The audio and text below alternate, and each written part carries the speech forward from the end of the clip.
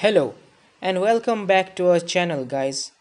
Today we are going to discuss about a Japanese esteemed war general, General Tadamichi Kuribayashi. So let's begin. General Kuribayashi was born on 7th of July 1891 near Nagano Prefecture. Kuribayashi graduated from Nagano High School in 1911.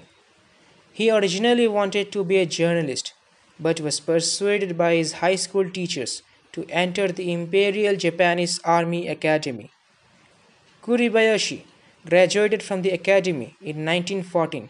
Having specialized in cavalry, he continued on to cavalry school in 1923, where he graduated from the 35th class of the Army War College.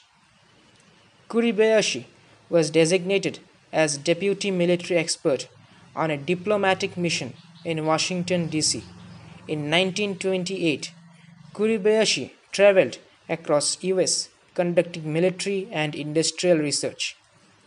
He is best known for having been the overall commander of the Japanese garrison during the fierce Battle of Iwo Jima. Even before the battle, General Kuribayashi refused to permit banzai charges, which he regarded as unnecessary waste of men's lives.